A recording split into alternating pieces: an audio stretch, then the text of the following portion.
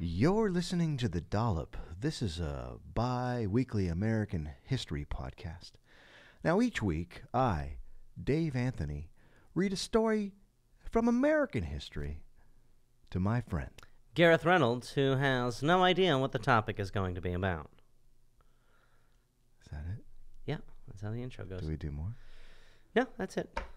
Ow. No, yep. Now you hit your hand. I hit my hand. Just start the I don't music. have a face. Start the music. No, we do this. Oh, that's before everything. Our podcast this week is brought to you by Birdwell Beach Breeches. Summer's here, Gareth? Yeah. Close to it, right? We're almost summer? It's summer. Is it summer? That's Officially? close. Well, it's basically summer where I am.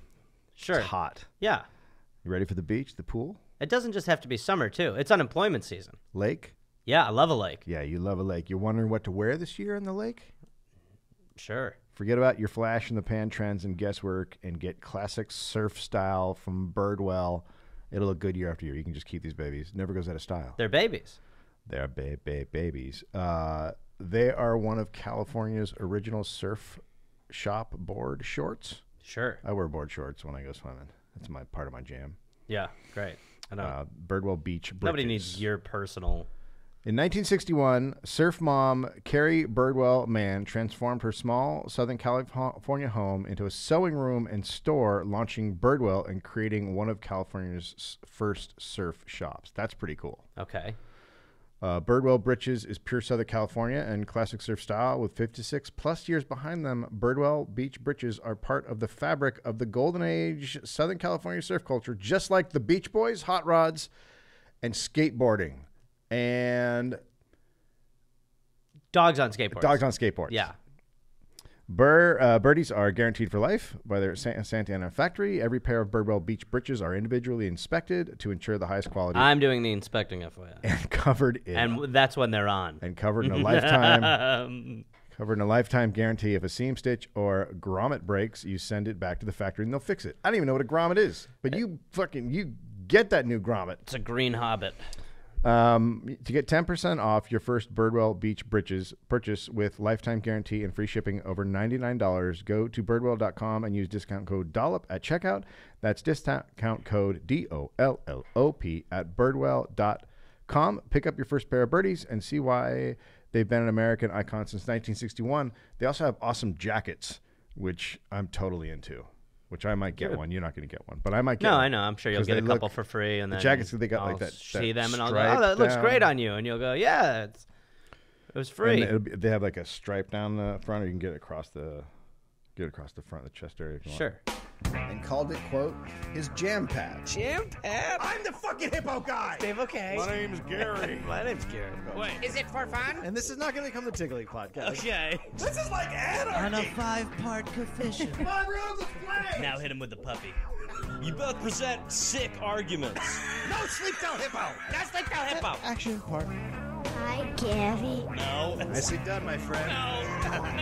Roder in the court. Hey, we're back. Gosh, thanks for coming back, gang. Drive time, Dollop. I say you're a guy, This is... and Oh, no. there's like a big, big meeting of people. It's and, been a while.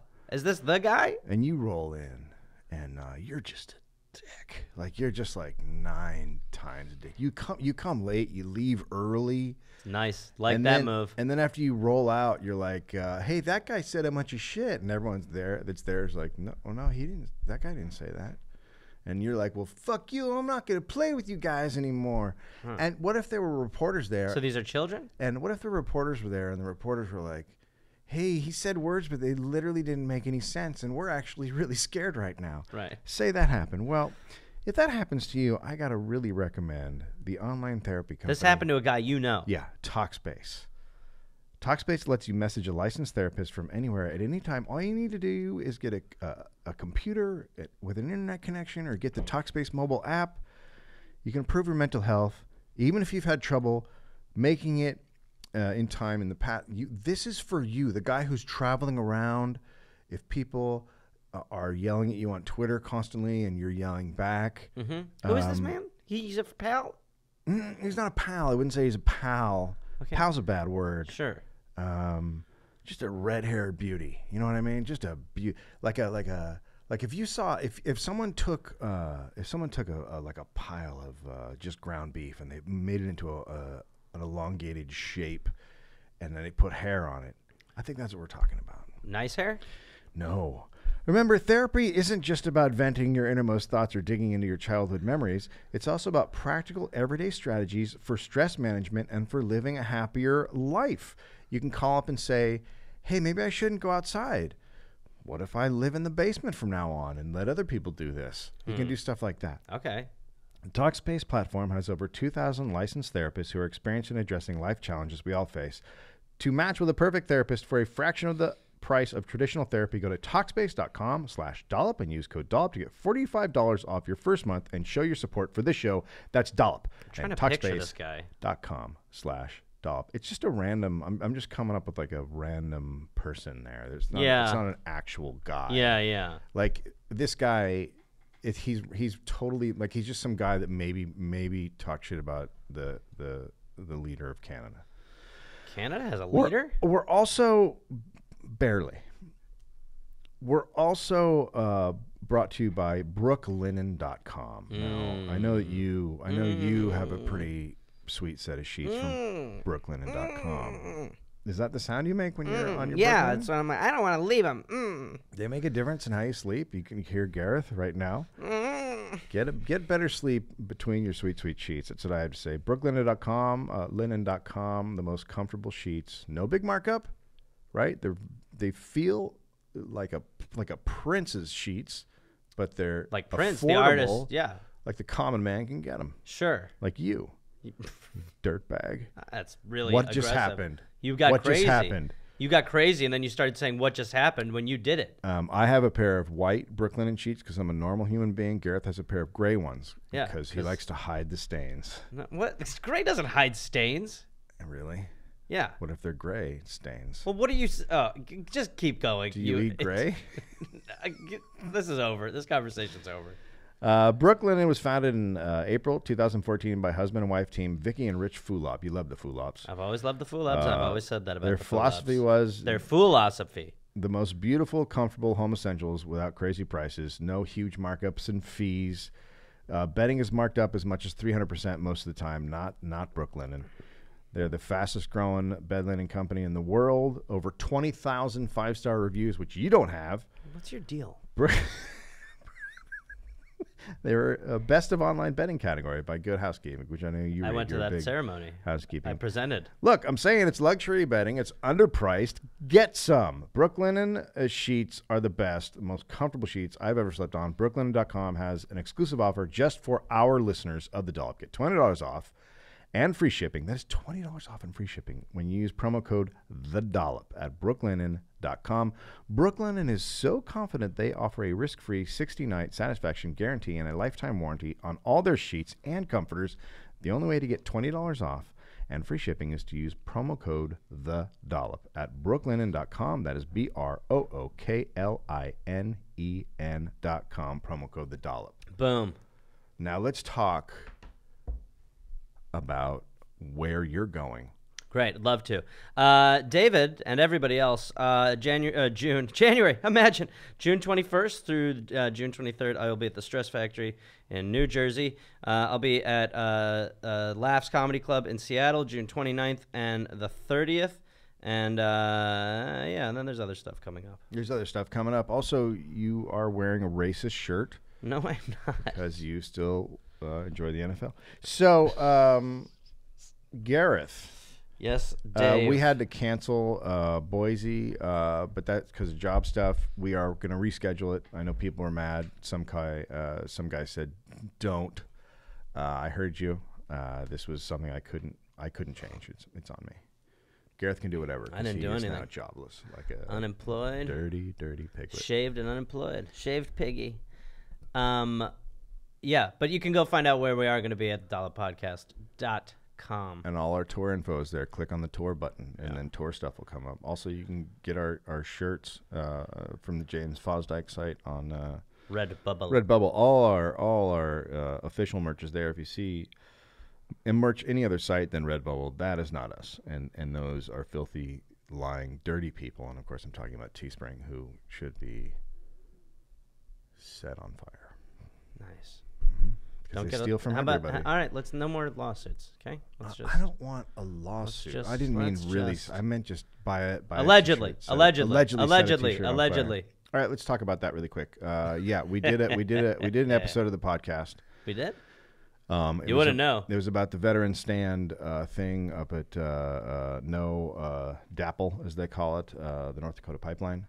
It was about a gentleman, Mike Woods, and he said, "Hey, we need to talk." And I said, "I don't want to talk." And then he said, "Well, that article's all lies, and I'm going to sue them." And I said, "Are you threatening legal action?" He said, "Yes, I'm threatening a legal action. You would be caught up in that suit." And so I pulled it because I don't want a fucking deal, basically. Yeah.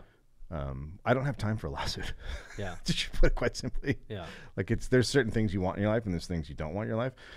But if you want to go read about it, it is on High Country News. Allegedly. And you can Google veteran stand. And it's not allegedly. You can go read about that. Allegedly.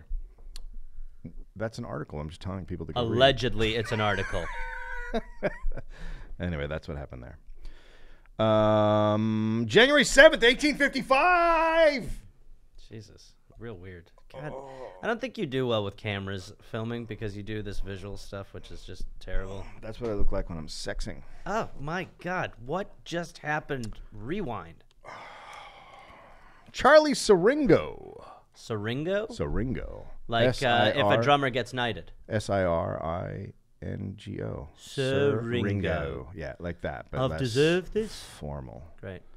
He was born in Matagorda County, Texas. Someone's going to be like, it's Matagorda. Yeah. It's on a strip of land on the Texas Gulf Coast, so it's like I'll show you. It's like Dave, too. It's like a little sort of, they call it a peninsula. Oh my God. But it's not I don't think it's a peninsula. Is it not there? There it is. How about that?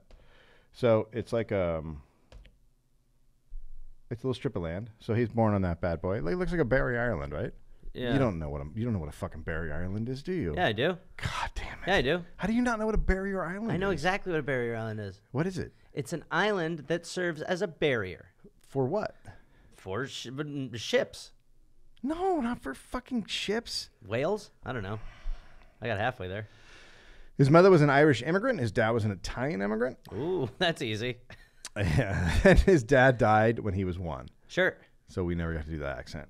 Yeah, but we also would never laugh about a child in this situation because it's offensive. Oh, my goodness. Yep. Could you imagine laughing about a child from the 1880s whose father died when he was 1, like 50s, every single still, person yeah. on the Dollop? Charlie started going to school when he was 4. Okay. No, that's fine. That is very not normal for that time. Oh. The Civil War kicked off when he was 6, and then his teacher left to join the war. And That's the best news ever. That he didn't go to school anymore. School's out. Yeah, you're like, boom. School's out For war.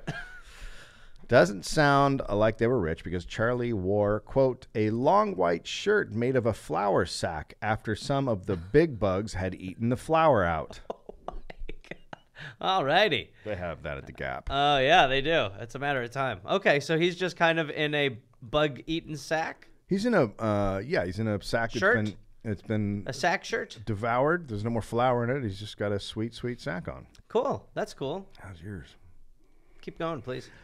His aunt and uncle eventually sent clothes, so that was nice. That's cool. Yeah, so then he had clothes. He hung out with his best friend Billy. Quote, our 3 favorite pastimes were riding the milk calves, coon hunting, and sailing playboats on the bay shore. Okay. So he had a Playboats? pretty normal childhood. Playboats are just little boats? Shooting raccoons, riding milk cows. Riding cows, yeah. Yeah, normal stuff. He'd watch and imitate local cowboys, sometimes roping wild steer. So he started, picking it up a little bit as he got older. During the war, the Siringo family diet consisted almost exclusively of fish, oysters, cornbread, and sweet potato. Oh, my God. And diarrhea. I mean, Yeah. They made their coffee from parched corn and sweet potatoes. Oh, my God. Which I like to call not coffee. Corn fee. We have corn for here. Could I get some more potatoes in my coffee? No, we gotta eat the potatoes later because we have oysters and fish. What about parched corn? Can I get some more corn in my coffee? Oh, you can have a little more corn. Boy, this is a real pick-me-up. Hey, are you up yet? No, I'm still tired. Feel that corn pulsing through you? Oh, that I corn feel juice? the corn in my veins. Oh man, I had too much corn. So there's fighting all. They were in the area they were in. There was fighting all around them, and dead men would just wash up ashore on the beach. The smell of this family must which be bad. is fun. I don't know if you've ever experienced that. Men are but men are just floating up on the beach. just dead soldiers would just cruise up, That's cool. just died Sure, dead in sure. the water. Floaters, they call them. Great, Down cool. at the float place. Right. Charlie was invited to live on a ranch to learn how to run cattle. Okay. This was his dream, and he now considered himself a, quote, full-fledged cowboy. So this is his dream. So He's it's living- self-realized that he's he's a living his cowboy. dream. Right. He's a young boy. He's living his dream. Right. But after 2 months on the ranch, Charlie contracted typhoid fever and had to go home. Just like a cowboy. Just like the real thing. And we're out. His mother remarried a man named Carrier. Hello, Mr. I hold Carrier. things. Hello, I'm the holder of things.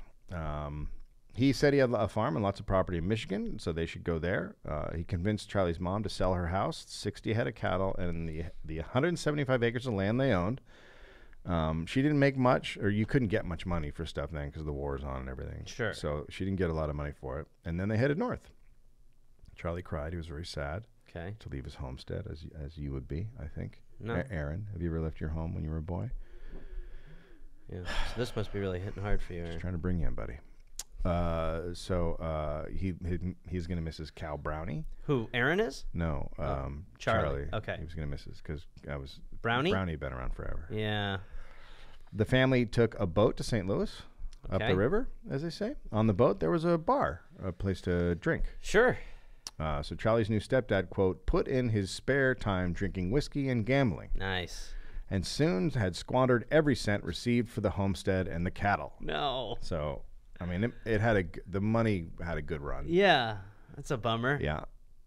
So they get to St. Louis. They move into an old rundown building. So that's not what they were initially This wasn't the expecting. plan. This wasn't the plan. They were going to go to Michigan. Yeah. He's where he said he But had then he land. got them so broke that he's like, we'll just live in this Let's building in stay. St. Louis. What about here? Huh? What about this place that has no roof? How much do you think we could get for Brownie? So they left Brownie. I guess a sore subject. So they get to St. Louis. His This isn't so bad, huh, guys? stepdad finds a job shoveling coal for $1 a day. Hey, I found a job that's great for me. Oh, good. It's looking up. First, he would bring home $1 each night, come home with a brand new buck. Oh, then boy. it became 50 cents. So they're docking my pay. And then it was a quarter. Hey, I got nothing. And then he would come home just shit-faced with a nickel. Well, I did nothing but drink again. That is the day. Isn't it? Did you guys know that you can eat coal? Oh, so good. Have some coffee. Finally, one night, he just didn't come home. Hey. Bye. Neighbors fed the family. The neighbors helped He out. didn't come home for ages. he was gone. He was done. He was done. Okay, interesting. That's a fun. Sure. So Charlie then earned money shoveling snow and sawing wood around where he could. Okay. And then one day a letter came from their stepfather with $10 inside. Okay. From the guy who bounced? Yeah. Okay. So he's showing that he's got his shit together. Right. Right. He found a new job chopping wood, and he asked his wife to bring the stepkids and join him in Lebanon, Illinois. Oh, thank God. Yeah. And she did. She was like, okay, well, he's got He's enough. reformed. He's got it together to get money in He's an envelope. better. Yeah. He put $10 in some paper. Right. So he's He's fine. good again. Yeah. So things went well Uh-huh. for a while. Uh-huh.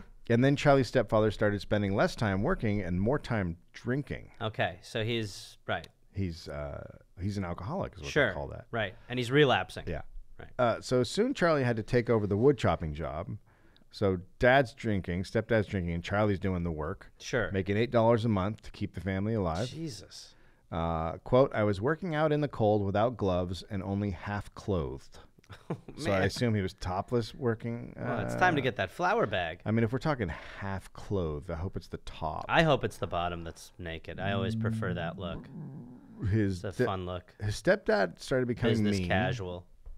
stepdad started becoming mean. Uh-huh. So mean and worthless, the neighbors ran him out of the county. Okay. That's bad. Yeah. Quote, a crowd surrounded the house one night, took him out, and preached him a sermon.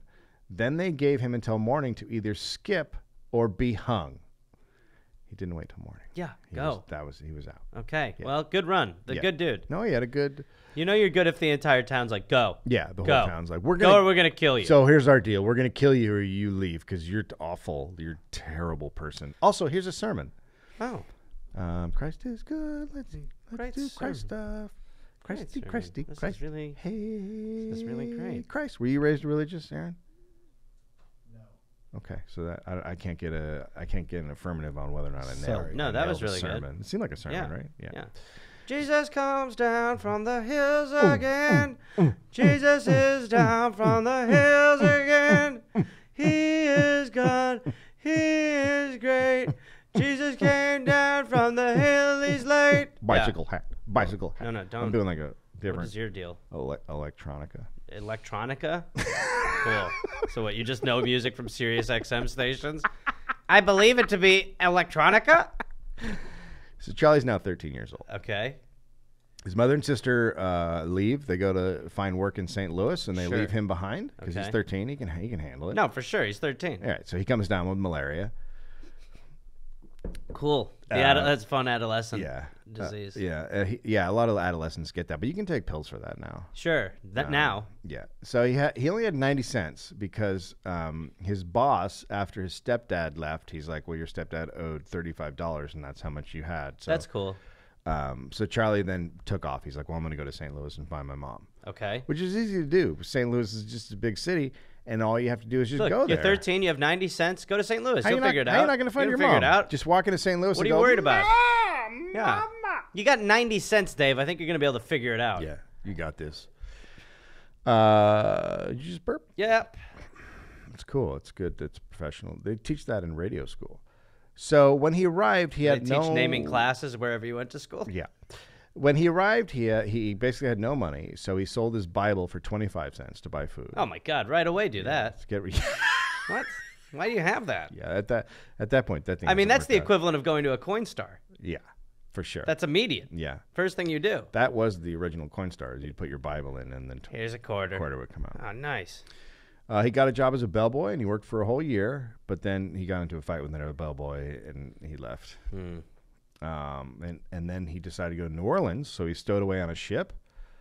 Got caught, had to work his way the whole way there, and Okay. he got injured because he was loading grain and it fell on him. Sure. He's having a good run. Yeah. So there he's broke, and he's in New Orleans now, a little bit hurt. And then some weirdo just walks up to him on the street. Hey. How you doing, boy? I'm going to picture a Lou Pearlman, if that's okay with everyone. Yeah, that's fine. Quote, well-dressed old man about 50 years of age with an umbrella right. over his head. Hello. Hello, it's not raining. I predict rain. I'm a freak.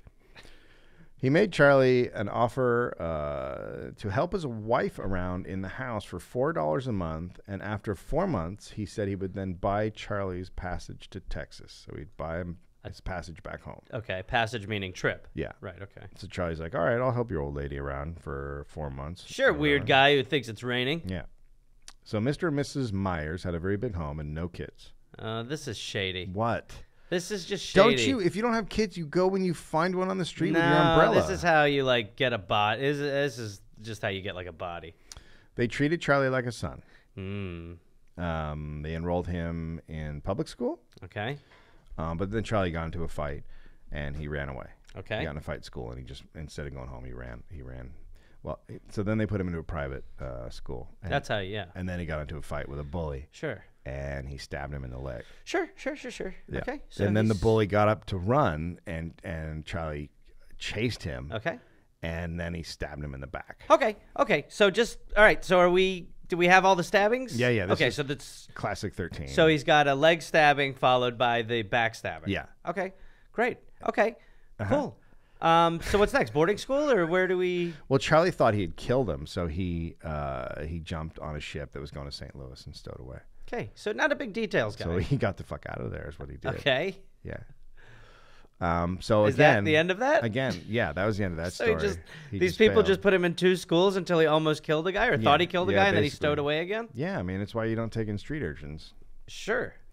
So he still couldn't find his mom in St. Louis. I think 'cause he dodged a bullet with that couple. Yeah, though. yeah. The weird stabbing umbrella thing? guy Yeah. was definitely going to do something weird. Yeah, yeah. He's got a real Get Out He was vibe. going to end up bacon Yeah, or something. for sure. Yeah, hanging in the basement or whatever. Yeah. Just cured meat. No, or maybe just some sort of knotted to the wall sex slave for his Yeah, wife. yeah. I can't do it anymore, Charlie, but I'm going to watch you and tell you what to do. Give it to the missus, Look at you hitting puberty. or you'll be bacon. Okay, so he's in St. Louis. He looks for his mom. He can't find his mom. And then he goes back Jesus. to the weird couple in St. Louis. Oh, no. He's like, He what goes do you back to the guys do? bacon house? What do you got? Well, because they were feeding him and taking care of him. Yeah, so he's they're like, fattening him up like Hansel and Gretel. They got him back into the private school. The private school took him back. What? On what grounds? After the stabbing. Did they remove his hands? No, they were like, oh, he was probably like, I won't stab anybody anymore. And they're No, like, but he did do it "Okay." twice on one guy. I know, but maybe he deserved it. Oh, yeah. I got away with 2 stabbings. I mean, So did he. you're just a young teen. Like, it's just, a crazy time. Oh, my voice is changing and I'm stabbing more. Boy, my body's going through a whole bunch of different changes. There's hair on my balls and I'm stabbing people. Well, a couple things have happened. I'm getting nocturnal emissions and I crave the taste of brain. Jesus. Sorry, I'm one of these adolescents you read about. One day there was a fire near the school, and Charlie was like, "Can I go look at the fire?" And the teacher was like, "No." And he's like, "Well, I'm going to look at the fire." And then You know how you combat that? Yeah, Arm yeah. teachers with fire. yeah. And then he got there and he was like, "Oh shit, I fucked up. I shouldn't go back to school." What? So he hopped on a steamship headed for Texas. God, what is going on? Is he? I mean, he's like Forrest Gumping it. He's not great at facing problems. Yeah, That's how I feel right now. he's a cut and runner. He's also a kid. He's 15 or 16 now. Yeah. So he goes to Texas. He gets a job working as a cowboy on one of the biggest ranches in Texas. Right. Okay. So he's living the dream. He's back to living the dream. Sure. He traveled the West driving Longhorn cattle, Brandon unclaimed cattle. Other cowboys nicknamed him Dull Knife because he had a knife that he would use to kill rattlesnakes all the time. He'd throw it at them and stab them, and then he'd cut their heads off. Why is it dull knife? Because it's a dull knife. Because he just cut it so much, and I guess he never sharpened it or whatever. Maybe it's hard to cut. Do they know about the rattlesnakes. stabbings? I don't know if they do. I don't know if he would bring that up to people. Yeah, probably not. Hey, you guys, this is a funny story. One time, You know, it's funny you guys call me dull I knife. stabbed a boy in the neck and in the leg, and then I stabbed him in the back, and I was like, hey, I should leave. Anyway, that's my story. And I was so sure I killed him. I left. He could be dead. And then I went back to the couple. I came back a little while later, and I was like, Okay. hey, I couldn't find my mom. I mean, I had 90 cents. So after 2 years, after 2 years working on the ranch, he decides to move on. Good God. And he went to settle up with the old Irishman who kept the store there. So the guy would keep their pay for when they were leaving. Okay. And then also they would buy stuff at the store. Sure. His name was Hunky Dory Brown. Sorry? Hunky Dory Brown? His name was Hunky Dory Brown. It's a classic Irish name. Is he Irish? Yep. Hunky His name Dory is Brown? Hunky Dory. Hunky Dory, yeah. It's probably a nickname. So, like, Hunky Dory's like something Midwest teachers say. It's also a guy. That's insane. A lot of things are insane. Hunky Dory? Yeah. How are you? I'm the original. When you feel like everything's pretty good, you just say, me. Just think old Hunky Dory Brown. HDB. Yeah. Hunky Dory. I got it. How are you? I'm leaving. Well, I'm Hunky Dory. Okay. And I'm also doing Hunky Dory. I don't like you. I don't like anything about you. So. Things are lonely. Yeah. Yeah. I'm sure they are. Your name's terrible. You have a terrible name. It's impossible. I know. It's been an absolute curse. I hope you perish. I am. So, you want to see what he looks like? Who, Hunky Dory Brown? Young Charlie. Oh, There that's he is. Charlie. Wow. Big So, pocket kerchief. so guy. from the store, Charlie had earned a few $100s during the 2 years he had worked there, and Hunky Dory put it on the counter and then told Charlie how much he owed the store. Uh-oh. He took it all back and left 75 cents. What? I mean, so he's just he's full of it. Well, that was just the classic. That was the classic move. It still is a move in some places. But when you work on a farm, that's what they would do. They have a store. But you also did eat a lot. Yeah, you ate food, so that's going to be a problem. You ate $180 worth of beans. How much was my pay? Well, $200. And then, of course, there's the bean eating fee. Wait, what? That's $9 For eating the beans? for eating the beans, plus fork rental, plate usage. No, Just gonna no. add those up. Oh boy, What? you're. I mean, you're coming out pretty good. You get 75 cents. I worked here for 7 years. Yeah. Just think about that from a bean standpoint. The way I like to look at it is you ate almost 1 billion beans. That's not. Beans don't think. You can't look at something from a bean standpoint. Oh, well, buddy, I don't have time to talk about bean POV with you. Here's your 3/4. Take care. I think I just invented bean POV. Hey, there's no asides in here. Sorry. You're not allowed. Read the goddamn sign on the door. No asides. No shirts, no shoes, no service, no asides. I just invented Hey, bean. get out of here if you're having an aside. Bean POV. Get out of here if you're having an aside. Get out. Google bean POV and MILF. What? Buddy. Gotta go. When he was 18, Charlie and a friend started a business skinning cattle. Finally. I assume that the cattle were dead. Well, that's a hope. After just one winter, he made $114. Okay, he's so like, the most money he's ever made in his entire he's life like, by I'm far. fucking rich. He bought a saddle, and after he learned where his mom was from a friend. He sent her $25. He's like, shit's going crazy here. Okay. And then he bought a ship with a friend and named it the Bloodhound. Okay. So Sure. we're fucking rolling, aren't we? Nah. He would then go down the coast, Texas. He would buy melons, Sure. and then he would sail upriver, and he would sell them to factory workers to eat on their lunch or whatever. Great. Guys come out of a factory, like, you want a melon? Right. And they'd be like, yo, you bet I want a melon. Hey, look, there's that bloodhound boat with all that's melon. And when oyster season would come, Uh-huh. he'd switch to selling oysters instead of melon. He'd go upriver. Oh, that's just as refreshing. Thanks, Charlie. Man, a nice quick oyster break in the hot sun. We've been painting and fixing all day. Those melon quenches your thirst, but so does that juice that sticks around the shell of an oyster. Oh, yeah. I'm as hydrated as ever. A lot of factories, like I know Ford won't allow oysters anymore. They won't? No, Singer stopped allowing. I like how I'm No naming, oyster I like how I'm breathers? naming companies All right, that guys, that's an Equity Oyster 5. don't exist. And then after that, he went back. He got rid of the ship and he went back to cowboying. Sure. Moving herds, skinning cattle, branding, that kind of stuff. He drank, got in fights, just lived the life. Lost a lot of money betting. In April, Charlie, quote, got shot through the knee with one of those old-time Dragoon pistols, which carried a very large ball. Okay. So he's immobilized, and he's like, you know what? I'm gonna try and go to school again since I can't do anything else. Okay. So he's basically an adult, kind of 18 or something. Sure. He's going to get his GED. He went there for 2 weeks and got into a fight with the teacher and left. Great. Okay, good. So now can we officially say school's not for him? Is it time to, can we? Well, he doesn't have the best luck in school. Well, yeah, no, people keep falling into his knives. Now, somehow word got to his mom that he had been shot, and then she came to help him. But before she got there, he left and went to Houston. Obviously. Ships passing in the night kind of thing. Yeah, it was time to leave. He'd been there for a while. So she stayed and waited for months. And Boy, it just does show you, like, it's so easy to contact people now. Yeah. I mean, we're loving it with cell phones. She's waiting months in Houston. Months. He'll come back. Or no, he's on his way to Houston. Yeah, she's in the Panhandle area. Panhandle. So she stays with friends who are named Morris. We are Morris. Hi, we're Morris. We are all Morris. Hi, I'm Morris. Drink from the cup of Morris and become one of us. Hi. We are all Morris. I'm Morris. Drink, Charlie. We are Morris. All right, he's a weirdo. So he comes back after a while. I don't know how long. And then him and his mom decided to build a house together. They're like, let's build a house and we'll put our money together and build a house. Sure. So they put it together and they gave it to Mr. Morris, who took a schooner to go up to Indianola to buy wood. So he's heading upriver to buy wood. Sure. But then a hurricane came. Okay. and it hit. This is before they named him. Yeah. Yeah. And it hit while Mr. Morris was going up the river, Uh-oh. and the boat and everything on it was gone, including the money.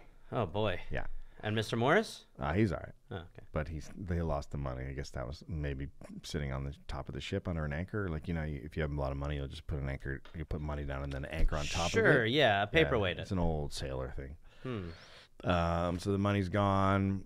Then he told his mom, well, I'm going to go up the trail, meaning he's going to go get cowboy work. And he said he'd be back by fall. And then she waited for 4 years before he came back. Cool. Just any way to give a heads up? No? No, I mean, it was hard to Possible contact. way? No, I don't think so. It's not a snooze button. What?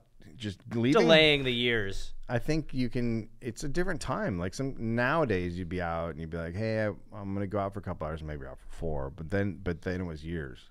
You'd be like, "I'm gonna be gone for like Great 6 defense. months," and then you're like, "Oh, it's been 8 years. Hi, I'm a man." So he goes back to being a cowboy. He's working on a ranch. Billy the Kid and his Whoa. gang show up one time. The kid was trying to unload stolen horses. Okay. The two guys got to know each other. They even had a shooting contest. Billy Kid was faster. In 1881, Billy the Kid's gang took cattle from the ranch that Charlie was working on. So they came to sell horses, stolen horses, and then they came back later and stole cattle. cows Okay. from these guys, or cattle, whatever. And then he drove them to New Mexico, and then he was having them butchered, like taken care of for meat, turning them into meat is what. Thank you. Yeah. Just because I'm a vegetarian, it doesn't mean that I don't understand. If you're gonna, because meat comes from cows, I understand. and other animals. No, I get that. And to get it, you Super gotta clear. cut the cow Super up clear. into little Very clear. pieces, basically. Completely understand. And then Never not understood it. And then you can go to a butcher, and he will Yep. sell you parts of sure. that, and you will take that home Absolutely. and cook it. Yep. You get that? Yes. Okay. Charlie and a few others were sent to get the cows, try to get them before they were butchered. I understand. And if not, you can get the what's left of because they're in pieces. I understand how it works with a butcher. I get it. Okay, it just doesn't. I seem get like, it. It doesn't seem. It's like you very get it. clear. Okay. So they were told not to try to capture Billy the Kid for the reward money. Get Billy the cow. Until they had the cattle. So they were like, you can get the cattle first, and then you can get Billy the Kid. Right. Okay. So Charlie found the guy who was butchering the cattle. Okay. Right. So this guy's cutting up the cow. I know, of course. cutting 'em Yeah, up I don't even into need to see the smaller gesture. pieces. Yes, he's a butcher. He's a butcher. He makes and meat then in like pieces. a steak and a for sure. rump Yeah, there's roast, different and you can cuts for make sure. some hamburger. Different cuts, absolutely. There's a ribeye. Tongue. Tongue, Like they sure, use yeah, the it's not high on the They list. use a lot of the parts. Yeah, of they the do cow. for sure. Yeah. Yep. Okay. Yeah. So, and that was in Vegas. That guy was in Vegas. Of course. And so Billy was getting supplies, and then he heard that the other guys killed Billy the Kid. Okay. Yeah. Wow. So Charlie had to stay in New Mexico to testify at the trial of the slaughterhouse guy, the butcher, the guy Okay. who cuts up the cows. Yep. He cuts them into little pieces. Yes. Okay. So while he was there, he got smallpox, which is a kick in the pants. Jesus. You're just there. You're just like, man, I got Just jury, there to I got testify, jury yeah. fucking duty, Yeah. and then bam, you're covered in Yeah. sores. Ah. So there was no doctor. So this is part of the delay. Yeah, Yeah. that's part of it. So there's no doctor. Of course not. So he has to ride. So while he has smallpox, he has to ride 200 miles Oh. on a horse. It's raining, so he's sleeping at night in the rain, covered in smallpox. And then he had to hide his illness from people because if anybody saw him, they would throw him in a pest house, which is where they Nice put in name. the West. That's where they put people at smallpox. They throw you in a house. That's been in a couple movies recently. Anyway. His quote, face from nose to chin being a solid scab and terribly swollen. Ugh. That is sexy. I mean, oh God, it just does make you like, in this day and age, you are so like just even Neosporin just Yeah. for the drive, Just, yeah. just Just on the ride there to just be like, oh, the rain really dries it out. Ow. God. Charlie's asked that nobody make him smile literally. Anyway, he rented a room, put a handkerchief around his face, stayed in the I'm room. robbing banks. Good night. When he was well, he and his mother, he went back to his mother. They moved to Kansas. So he beat smallpox. Yeah. Okay. They go to Kansas together. He's like, let's move to Kansas. I'm tired of this shit. Yeah. Well, he wants to get to every state. Yeah. Yeah. And he got offered a job there in Kansas, so he took it.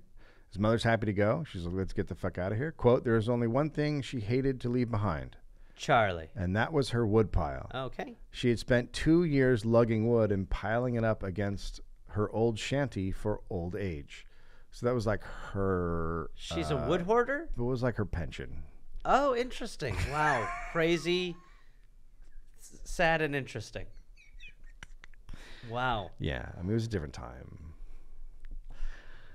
When he was 29, Charlie met Mammy Lloyd. Hello, I'm Mammy. Quote, I fell head over heels in love with a pretty little 15-year-old black-eyed miss whom I accidentally met. That's pretty normal back then. 15 What is he? He's 29. So he's half of her age. So when he was 14, she was 0, which is exciting.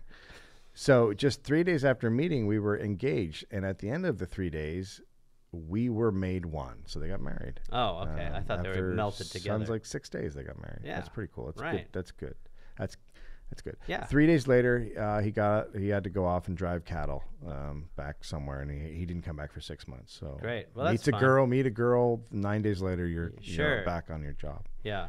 After a few days, he came back. 6 months later, after a few days, he was told he had to head out again, but he didn't want to leave his new wife. You know? Sure. He's like, we've only been able to do it for 3 days. Well, he doesn't want to miss her 16th. Yeah. So he swore off cow punching. He's like, I'm not doing it anymore. I'm not driving the cows. Mammy's my cow now. He ran a tobacco store Sure. and also an ice cream and oyster parlor. What is going on with this man and oysters? I mean, this is a perversion at this point, right? Man, would you like some oysters on your mint chip? Absolutely not. Here we go. They slide right off the ice cream. I would forget that. I've been working for so long and I forget how much the oysters just slide right off. Sprinkles? Oysters? Oyster sprinkles? What do you need? You want a shell on the... Would you like your ice cream in a Oysters. shell? Ugh. An ad he ran. Man likes oysters too much. An ad he ran from that time.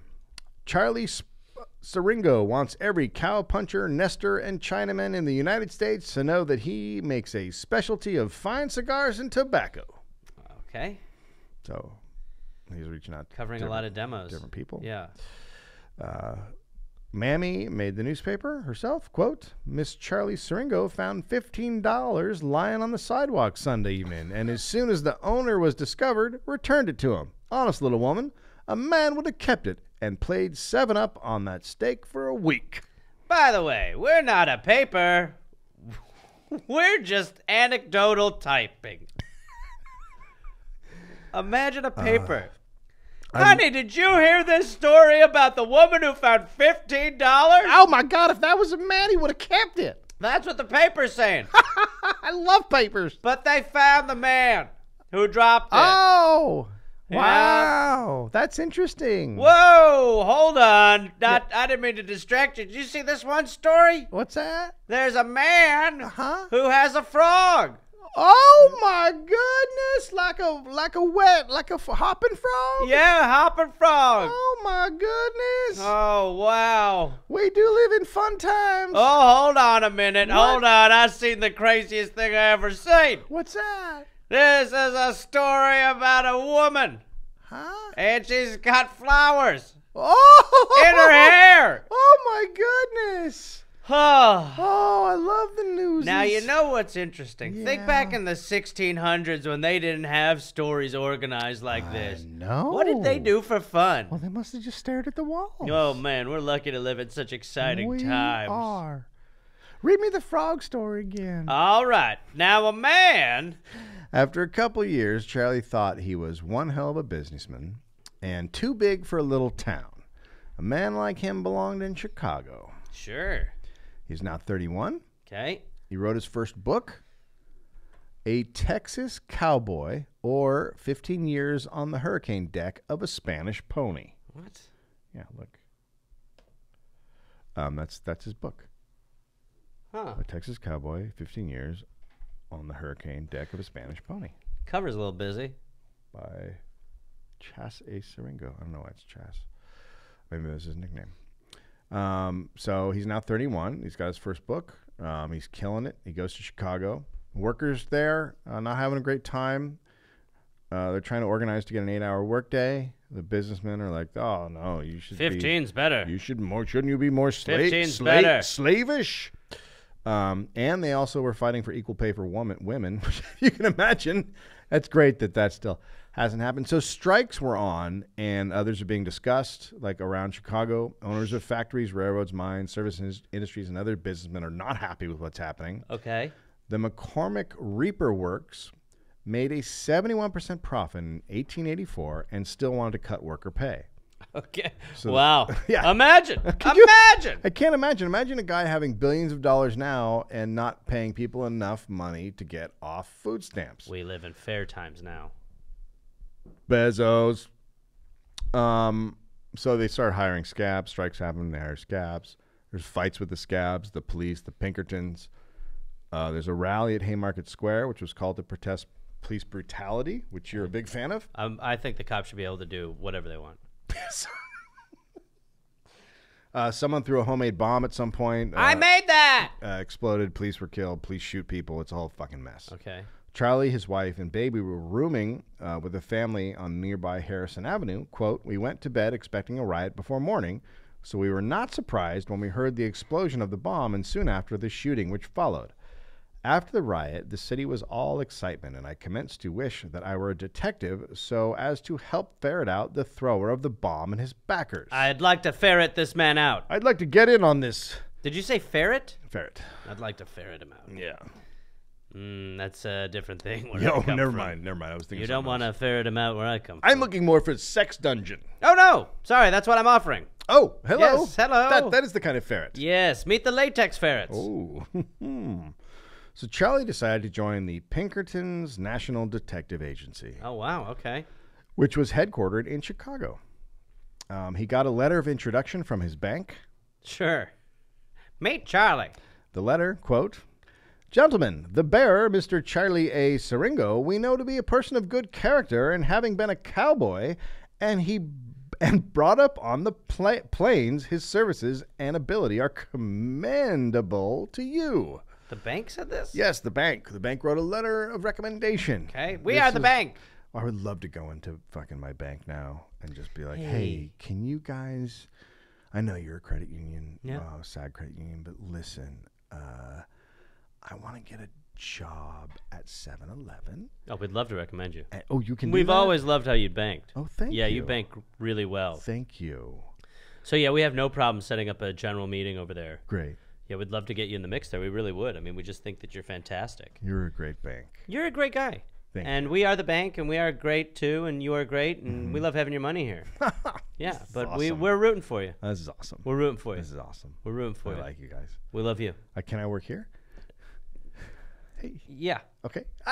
Yes. Yeah. Yeah. I mean, you seem unqualified, but Yeah. again, we just love you so I much. like money. We love you so You know what I much. mean? I Well, like you're money. not to touch it in any personal Okay, capacity, but we okay, love it. Okay. Okay? That's a gun. Oh. It's in your face. Uh-huh. I want money. Okay, this is I'm doing a bad interview right Yeah. now. I just realized I shouldn't do that. Great. Okay, you're still hired. Okay. We're the bank. We I love love you. I love money. And we love that you retracted when you pulled the gun out. That's Thank great for you. us. Also, I want a letter of recommendation Absolutely. because I'm going to get a new suit. Great, for sure. And I need the tailor to Hey, we don't have any questions. We're just a bank. Okay. Charlie also used Pat Garrett, the killer of Billy the Kid, as a reference. Okay. Saying Pat said that Charlie had assisted in getting Billy the Kid, which Okay. was a lie. Sure. William Pinkerton then hired him. Okay. Now, William Pinkerton his nickname was Big Eye. Right? He is Alan Pinkerton's son, so he's not the guy who came up with the Pinkertons. He is the son of the guy who invented the Pinkerton agency. Now, the original guy who invented the Pinkerton agency was cool. Like he actually just solved crimes, and he wasn't a bad guy. And then William took over, and William is what is known as a piece of shit. Oh, I've read about those. Yeah. But Pinkerton hired men of all ages, colors, nationalities. They didn't hire women. Alan had hired women, but this guy wouldn't hire women. Okay. They even have an African-American guy in the office that they call Black Jim. Sure. Which is, that's how you tell them apart from other people. You just yell at. Well, if you only have one black guy in the office, I call don't Black think you Jim. know. Yeah, Yeah, it's no. totally fine. Jim will do. Yeah. Well, Black Jim. We're gonna call you Black Jim. Jim will do. But we're gonna go just to tell you apart. We're gonna go. The only way Black that's Jim. okay is if everybody else has white before Okay, their so name. that guy over there, his name is Jim, right? Uh-huh. So we call him Jim. Uh-huh. So we call you Black Jim. Oh. Can't we just call him White Jim? Why? Right. He's Jim. Right, okay. So the agency is not really what Charlie was expecting. He found his line of work to be filled with men, quote, devoid of moral principle or character. Okay. He found the detectives were just writing up fake reports that would please clients. One operative wrote, quote, blood-curdling reports of things the anarchists were going to do to society and the moneyed class. So they were just like making up stuff that they thought people Fake would news. be doing, and They're predicting. yeah, give them to the businessmen raking in the dough. Okay. He was immediately shown. We never sleep. He was immediately shown how. That's the slogan of the Pinkerton agency. We never sleep. Never. We're all on meth. We're exhausted. God help us. Pinkerton, help we're us, seeing please. things. Pinkertons, we're hallucinating from a lack of sleep and meth use. Pinkertons, please help us. Pinkertons, there's bugs under our skin. He immediately was shown how to fill out expense reports. Operatives were paid $8 per day and all expenses, even laundry. Whoa. When he turned in his first set of bills, his superior gave them back, quote, as he said the client was wealthy and it was the custom of the agency to allow their operatives to overcharge so as to make extra money. This was how Pinkerton kept men employed without paying a high salary. Wait, so explain that? So Pinkerton's not paying very much money. Sure. So they would just submit fake expenses to the clients, right, then that's how they would get their pay. That's cool. So Charlie did it. He doubled the expenses. He was Okay. like, okay, I guess that's what plays we ball. do here. He didn't like it. He didn't feel good about it. But he didn't consider exposing the Pinkerton agency. He was sure he wouldn't have been believed. And if he was believed, the agency would set him up to take a fall for a crime. So Right. he's like, I can't, deal with these guys will fuck me. Right. Basically. I have to steal. I have to steal. Right. That's a problem, isn't Yeah. it? He considered quitting, but justified staying by convincing himself the agency would do bad shit with or without him, so he may as well stay and do what good he could. Yeah. That's what's known as One of the good bad justifying guys. bullshit. One of the good bad guys. Yeah. I mean, if I wasn't here, Then he went to Wall Street. I'd still be doing it. Yeah. Charlie was stationed in Denver. That's where he was sent. Sure. One of his first cases, the Pinkertons were hired by a wealthy banker who had stolen the bank's money. The banker stole the bank's money. Bank steals his own bank's money Okay. and took off to Canada. Okay. So the Pinkertons were hired to make sure that no one from the U.S. came and kidnapped him and brought him back to face justice. Okay. And sure enough, someone did come and kidnap him and try and take him back to the U.S., but the Pinkertons got there in time and saved him and brought him back to Canada to live out his wonderful life as a criminal on the run. Okay. So they're good people. Right. As long as they get paid. Yeah. Charlie was the only guy, Superintendent Ames, who's his boss, in Denver had not handpicked. So he's picked all of his other detectives except Right. for Charlie got sent to him. One of his picks was, quote, a noted safe blower. He told Charlie he had been pardoned. Hey, if you give me the code, I know how to make you happy. What? Give me the code and I'll figure it out. Code What's the combination of the safe? I don't have a safe. Give me the combo. I don't know what Take we're your doing. pants off. I'll give you the combo. You Right. give me the combo. What? Oh. Take your pants Oh, off. hi. Hey. Hi. I didn't know this was that kind of place. Yeah, I'm a Hey. safe blower. Oh, my goodness. Yeah. Hi, how are you? Doing good. My Ready pants to are earn. off. Yeah. Pants are off. Hi. Okay. I'm nervous. Okay. I've never been blown by a safe. All right. No. That's, What happens? Wait. What? No. I'm gonna suck. Huh? No. Cowboy. Okay. This Okay, if it's okay if I yell cowboy no, when you do this it? conversation's over. Okay. Did I blow that? Yeah. Because you didn't. Hi. Huh. So two Pinkerton detectives in Denver, quote, kept trunks in the detective's room full of stolen clothes, jewelry, and more. One of them went on to become the mayor of Portland, Sure. Oregon. Sure. Trunk club. Normal stuff. It was common to bill up to 4 clients at a time, even though the clients God, thought so lawyery. that each operative was on their case exclusively. But that So was It is lawyery. lawyery, isn't it? Ugh. It's super lawyery. Oh, I Gross. spent 0.5 minutes on your call. I scanned something. That'll be $100. Yeah. The Pinkertons said they did not get involved in divorces, but that was not true. So they would outwardly advertise saying they didn't get involved in divorces. But we do. But We never sleep. Charlie, and we're in Denver, there was one man who had an affair with a woman, and to keep it out of the papers, the man hired the Pinkertons to keep the woman's husband quiet. So the guy who fucks the wife. How do they keep the guy's husband quiet? Well, They're just that's how they're going to do that. intimidation. Yeah. Right. The Pinkertons' plan was to meet him in an alley and hit him with a pipe. Okay. So they're like really calculated detectives, and they really, all right, boys, we got to do this one right. So we took a lot of time. We thought about this a lot. Hey, boss, I found a pipe. All right, great. So the four of us will go in the alley, and let's just beat him with the pipe. That's great. Great. That's a great. Let's this call is it an great. Ersey night, early night, or an Ersey night. They actually wanted Charlie to do it. They told Charlie to go hit the guy with a pipe. Hey, Charlie, you're the best guy for the pipe thing. But he was like, I'm not going to do that. Okay, cool. Someone else will do it then. So they ended up hiring an outside guy, a contractor situation. How you doing? I'm the guy. I'll swing a pipe for money. But then the husband just beat the shit out of that guy. Hey, so something went bad down there. Well, I was going to meet the guy. I'm not good with pipe. So the guy took a pipe and then beat me with the pipe. So now Charlie is on the outs with Superintendent Ames. Like he's like, why didn't you go hit the guy with the pipe? Charlie, I'm a little we're disappointed. Pinkertons. You're not a team player. Your buddies needed you to kill a guy with a pipe, and you backed down. So they told him he was blacklisted from future murder cases. Okay, okay, sure. And he was like, that's totally cool. Right. I'm fine with that. A little while later, two detectives were beating up a man in the office, trying to get him to confess to a crime that he didn't commit, and we know he didn't commit them because the two detectives had committed the crime. Interesting dynamic for that. I mean, that you're not enough times are we seeing stuff like that, where you're trying to get the confession to save your own ass. Yeah. It's conflated. Yeah. So Charlie put a loaded pistol in one of the detectives' faces and told the innocent guy to leave. Go. After Superintendent Ames told Charlie that he was going to fire him. But before it happened, Superintendent Ames and all the detectives in the office were fired because William Pinkerton found out that Ames was stealing per diems from the agency on the side. Well, it's not enough to just rob clients blind. He's also stealing per diems from the so agency. petty. Yeah. I mean, it's like stealing printing paper. You can't fucking trust a criminal. I know. It's weird. Charlie ended up being the only guy in the office who was not fired. So James McParland came. Now, you remember James McParland. Do you remember the Molly Maguire's episode? You probably don't. Nope. So he is a guy who infiltrated the Molly Maguires and took them down during their strike. Oh, okay. Right. Yeah. So he's a piece of shit. Right. He became the new supervisor. And he sent Charlie to Fairplay, Colorado to help fix an election. Fair play. He's like, can you...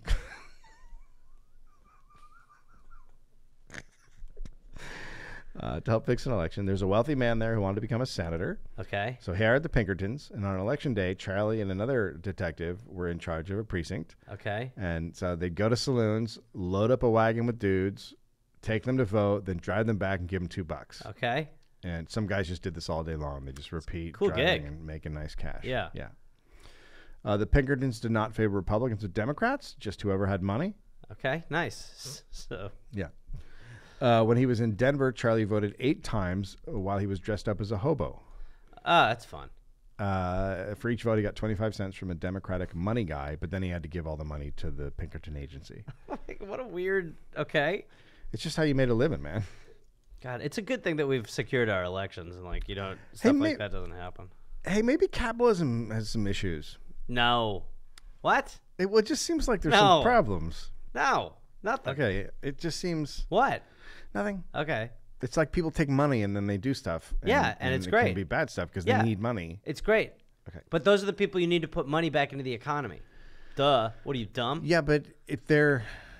What? You're paying... People will do bad things to get money. Yeah, sure. But then they put that money back into the economy. Okay, I feel like we're not talking on the same sort of level. Okay. So people need to make money, and sometimes they can't make money the way you want them to, and so they have to do things that are wrong to make money. Yeah. Just to get by. Yeah, but then they're putting that back in the economy. That's what makes the economy good. It's voodoo economics. Okay. I get it now. Yeah. Thank you for this talk. Yeah. In 1887, Charlie infiltrated a gang. Okay. 3 Pinkertons had previously tried, and they couldn't get in. So he point braked them. So Charlie faked that he had a broken leg. My leg. I should join up with you guys. And then they took him in. Man, my leg's so jacked up. And nursed him back to health. Hey, thanks for giving me all those eggs. Classic bad guys. Yeah. He ended up becoming Hey, boss, what do you think we should name him? I actually already have a name. It's Charlie. I want to name him Boo Boo. My name's Charlie, not Boo Boo. Hey, Boo Boo. Hi. How you doing, Boo Boo? Guys, I'm worried about Boo Boo. I think he's sick. I laid with Boo Boo last night. He was real weird. What are you talking about? You know, I just had his head in my lap. I was trying to get him to purr. I'm uncomfortable. Guys, I think we need to have Boo Boo fixed. I think he's horny. What? Yeah. He's in heat. What are you talking He about? keeps talking about wanting to go out and talk to girls. I think we got to take off his stuff. What are you? I don't what want Boo Boo growing up. He's a fucking man. He's my baby Boo Boo, and I love him. He's 35. He's all mine, and he's a baby boy. All right. Never mind. We should have named him Charlie. Let's call him Charlie again, because. Not as catchy. Okay. Boo Boo, you want to be named Charlie? Anyway, Charlie ended up Boo Boo. becoming friends with the guys and then having them arrested. But he felt bad. Okay. He felt bad about it. Sure, He cool. he had them arrested, and he was like, "Oh, I feel bad." It's hard going undercover. Yeah. No, No, he's in too deep. He's Donnie Brasco'd. Yeah, but all their cases were dismissed, so he felt better. Okay. Next, he investigated a train robbery. Okay. The suspects were named Smith, so he went and got a job working for a farmer named Smith who lived close by. That's good detective work. Right? They got to be related. Nobody has that name. Hey, are there any other Smiths around here? There's 850. What about that guy with a farm? He's a Smith. Let's go. All right. Quote, Farmer Smith had a pretty black-eyed daughter, and I made love to her. Okay. The girl showed me a letter from her brothers. In the letter, they stated they were going to a certain town in Arizona soon. Oh, and the 1880s definition of made love was flirted. The definition of made love was flirted? Yeah, back then. So they just were flirting. He flirted with her. He did not have... He did not put his penis inside her. There was no vagina. coitus. Okay, No. good. I don't know why you got to be like... He put it right in there, in and out, in and out. No, he didn't. do that. He didn't do. He didn't put it in and out, in and out, in and out, in and out, Stop. in and out, Stop. in and Stop. out, Stop. in and out, David. in and out, David. in David. and out, David. in David. and out, David. in and David. out, Dave. in David. and out, Dave. in and Dave. out, Dave. in and out, David. in and out. David. Charlie had the brothers arrested, Okay. and then the sheriff put Charlie in a cell with the brothers to try to get a confession. Okay. Now, the cell was still splattered with blood because the last guy in there had cut his throat. Sure. Great. And I guess they didn't have sponges or whatever back then. No. So they just left the blood all Cool. splattered about. Right. Nice. Quote, one of the Smiths had a bullet wound through the head, which gave out quite an odor that put on the finishing touch of the already foul smell in the air. Oh my God. What? What? The man has a smelly head hole? He's got like a rotting whale head? I mean, yeah. He's got a blowhole? Basically, he had a smelly head hole, yeah. Okay. Hey, man, you mind if we cork her? Oh, damn, did my head cork come out? I Yeah, apologize. sorry. You're just Yeah, leaking boy. fume. That'll stink up the Oh, place. it stinks it right up. Pretty quick. Oh, yeah. To me, it smells good, though, you know? Well, You know that's how that it's your own happens? thing. Yeah, it's yeah. different like It that. smells great to me. No, to the rest of us, it's a No, nightmare. it's good. Yeah. It smells like bacon and a little bit of broccoli. No, like in bad ways, but it's worse. yeah. Yeah. So after a few days, he got a confession. And then so he wins that he's killing it. He's Right. killing it. Great. So next he heads to Aspen to go undercover as a miner, which didn't go well at first because he was teamed up with another Pinkerton. And that guy was opening a box of blasting caps with his knife, and it exploded them. Okay. And he blew out both eyes and his hands off. Hey, has anyone seen my hands? Or my eyes. Or my eyes? The guy begged Charlie to just shoot him in the head right there because he didn't want to live like that. But Sure. Charlie didn't, and then the guy was sent back east to live with his mom. Oh, my God. Yeah, his mom was like, "Oh, you a potato." Oh, this will be easy. So that's a great time to not have eyes and hands. 1890. Poor guy. Honestly, just shoot him. Yeah, I mean, come on. So Charlie infiltrated a gang of ore thieves, found where they kept the ore, and had them arrested. Oh, I thought you were saying a gang or thieves. I A was gang like, of do we know? O-R-E, ore Right. thieves. Yeah. So undercover's becoming his thing. Like, he's Sure. clearly good at going undercover. Right. And then Charlie was sent to Park County because the Lord Mayor of London paid $190,000 in cash for the Mudsill silver mine, and he thought it might have been salted. Okay. I'm going to explain that to you. Yeah. So there's tons of con men. Wherever there's mines, there's fucking loads of con men. That's how it Sure. works back then. and they would sell Yeah, I run this place. they would sell worthless mines to rich guys. Okay. Right. Okay. So it's like a storage war. Yes, it's exactly like Storage Wars. It's a little. It's nothing like Storage A Wars. little. And not even close. There's some like related qualities. Not even slightly. For sure. Not even in the tiniest bit. I'll be honest, I haven't seen Storage Wars.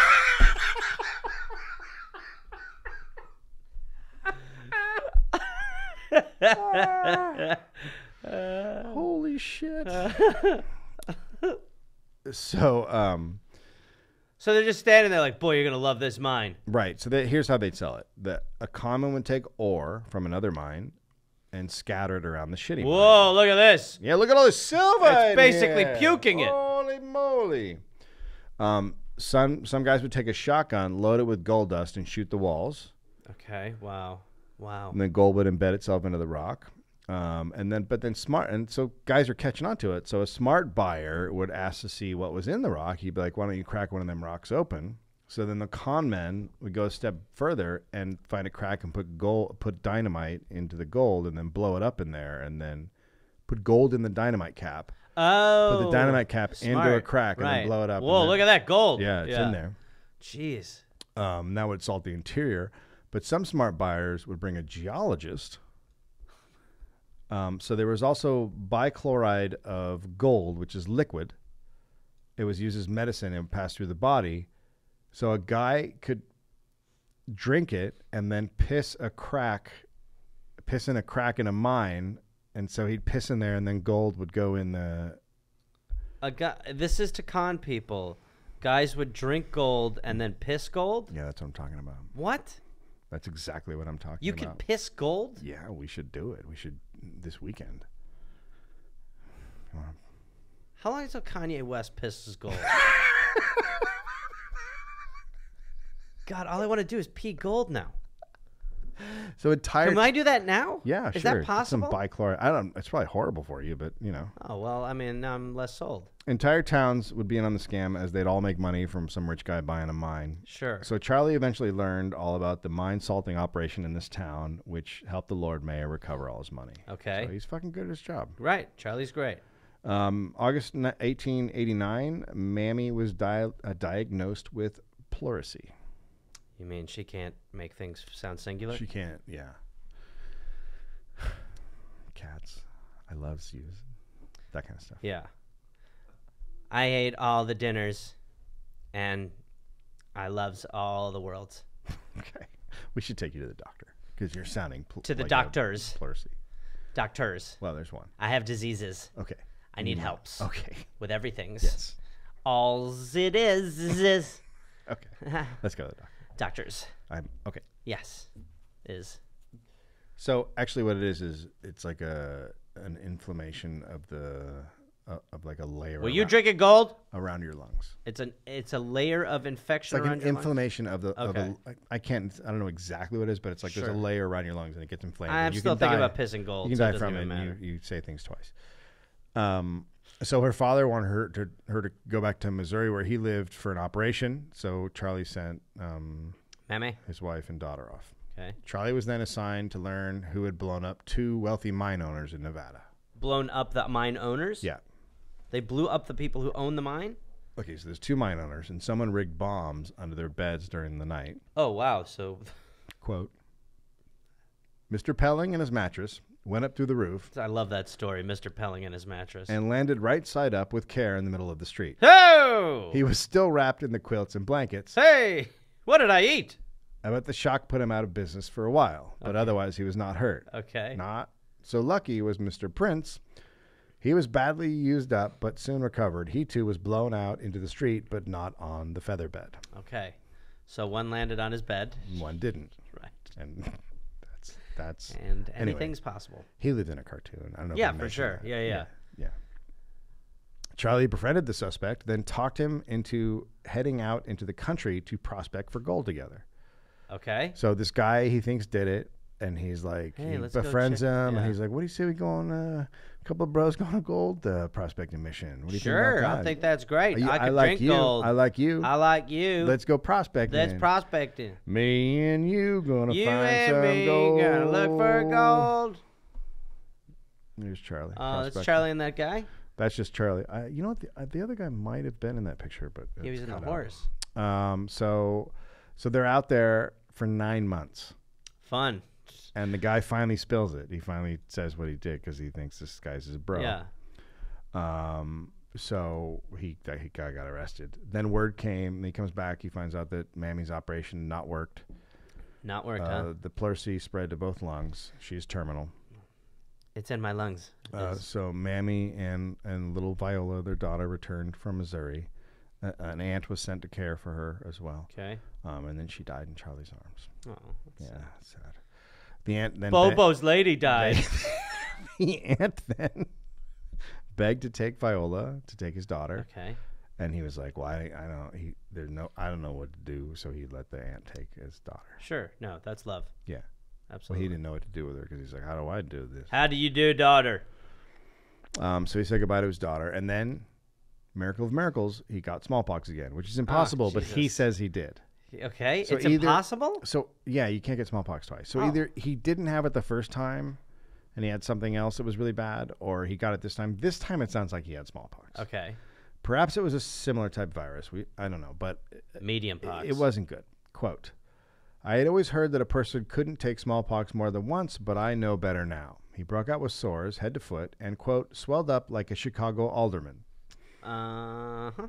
So I guess They're bloated? local Chicago politicians are bloated. Okay. A doctor came to check on him and said he'd be dead in the morning. Thanks for coming by. Enough medical mumbo jumbo, Doc. What is it? You're dead. You're going to die. You're dying. You're dead. Shoot Goodbye. straight, Doc. You're fucked. Do you know what fucked is? What are my chances? No, you're fucked. You're fucked. There's no chance. You're gone. Any experimental procedures you want to use on me? No, just get out. You smell. It's awful. Think I'm going to be one of those ones that prayer does it for? How are you even talking? It's horrible. It burns because I have the pox on my I tongue. don't like you. Quote, I was swelled up like Can I get another round of ice? Quote, I was swelled up like a barrel, and every inch of my body, even to the soles of my feet and the inside of my throat, was covered with sores. Oh, my God. In lying so long on my back, these sores had become calloused, but on undertaking to turn over onto the fresh sores, so as to try to get up, I would scream with pain and fall over on my back again. Towards morning, I could hardly get my breath, and I was suffering the torments of hell. Then for the first time, I realized the satisfaction of being buried by loving hands and having flowers strewn on our graves. And when my cry was over, my teeth were set, and I made up my mind not to die. I was determined to fight off death with all the energy left in me. Wow. And when the doctor came the next morning, he was still alive. Jesus. the doctor's We like- already booked the bed. He'd beaten the fever, and he was safe. Wow. And then he decided he liked New Mexico. He's like, I actually like this place. Sure. It takes smallpox to appreciate. Yeah, it really does. They said that's their slogan. Yeah. And so this is where he said he wanted to build a home. And in 1891, Charlie was assigned to go undercover as a miner in Coeur d'Alene, which is in Idaho. It's like the top part of Idaho. Yeah, It's beautiful. So where they keep the white supremacists. Trouble with the miners. right? Yeah. Okay. There's a lot of them up there. Trouble with the miners was brewing up there, right? And this is where my family is at that time. Okay. And the owners, mine owners, wanted to get a spy inside the union. They're having trouble. Charlie refused because his, quote, sympathy was with the labor organizations as against capital. Sure. So he's one of these commie types. Weirdo. His boss came back a month later and said, pretty please. And Charlie was like, okay. Hi. I mean, how many morals can a guy have? All right. The Coeur d'Alene area had a few mining camps. The toughest one, so the toughest place is Gem, which is a city, now a ghost town up there. That is Gem, Idaho. That's where Charlie went. About 500 miners working 3 mines. Only the mine superintendent knew who Charlie was. Everyone else did not know. Okay. He joined the Gem Miners Union and soon was elected recording secretary of the union. Because who wants that fucking job? Recording secretary? Yeah, writing everything Oh, down. okay. every day. I thought he made the album for the group. And then he got himself fired from the mine Okay. on purpose so he could have more time for spying.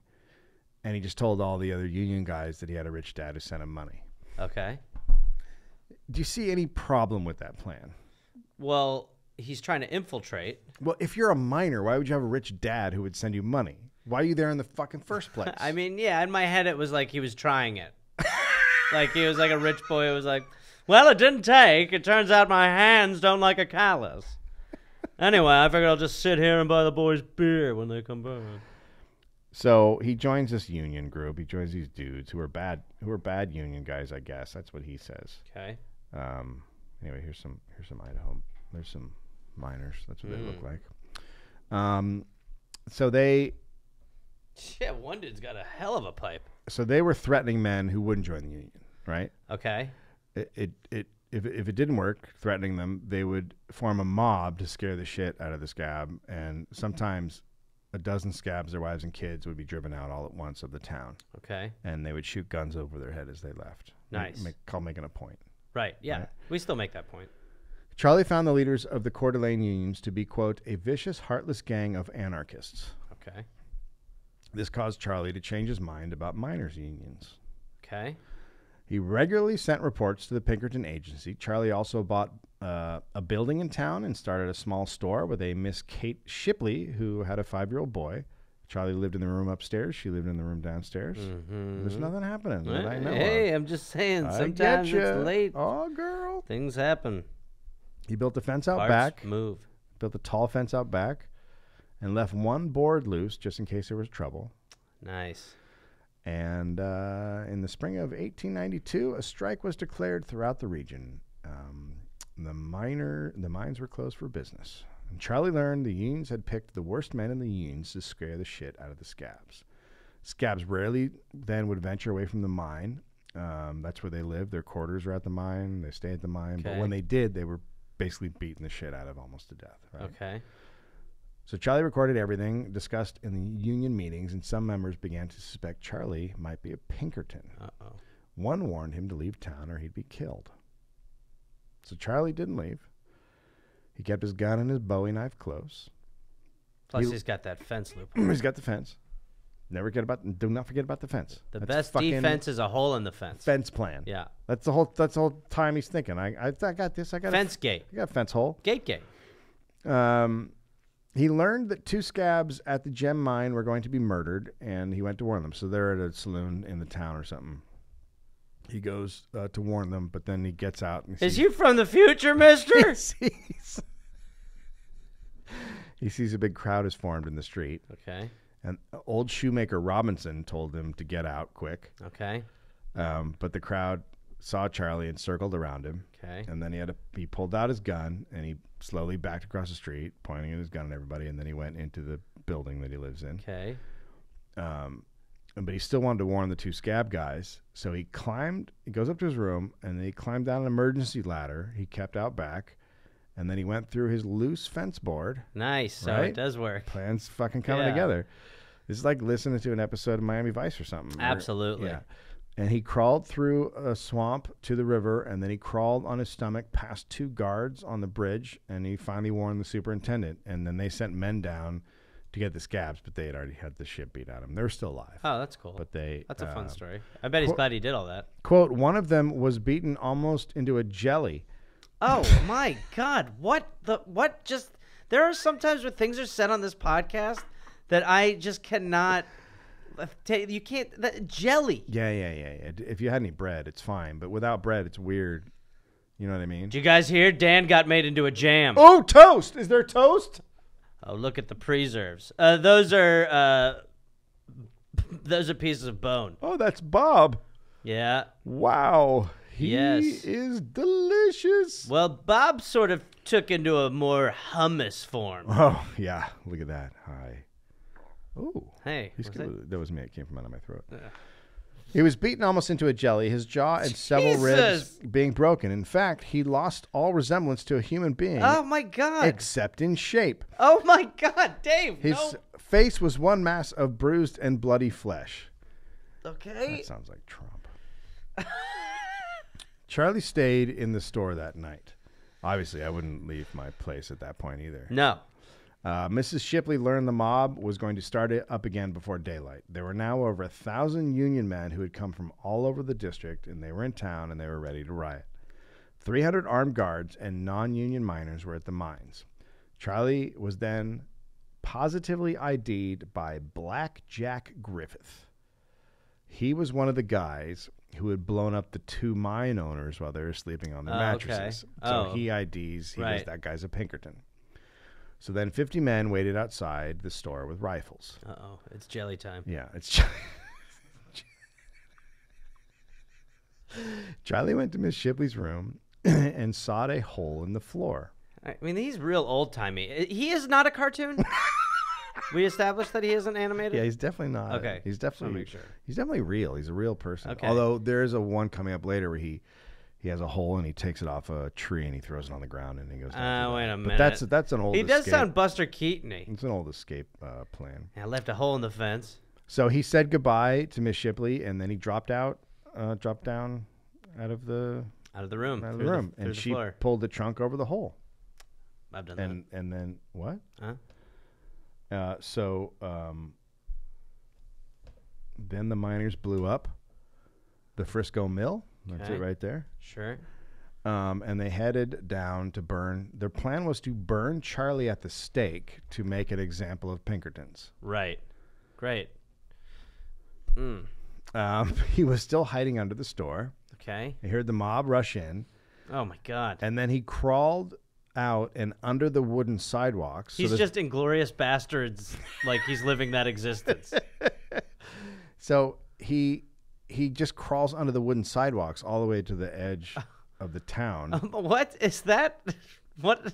Nobody else is thinking that? And then he got in like I don't know what it's called, like a water flute or chute or whatever it is, where the water slide? No, that's not a water slide. Please? It's like a water slide. It's It very was much like one? a water slide. If Is you've it ever one? seen the Apple Dumpling First water slide? Have you seen the Apple Dumpling Gang? I'm going to go. And so he's in that and he goes down that and guys shoot at him. Did they get a picture of his face when he was at the end? Did he goodbye at the shop? And then he gets out and he runs across 200 yards of open land to the gem mine. Okay. Tells those guys what's going on. Okay. They were it turns out that he had found out that the miners were going to take a train car and roll it from up above the mine down to the mine to try to blow it up. Wow. And then he somehow made a thing that would direct it in another way, so he spoiled that plan. Like Superman, he flew around the earth till he reversed time. And then he flew back, and then they really wanted to kill him, so him and another guy that they also wanted to kill ran up the hill and ran away and went to Spokane, Washington. Okay.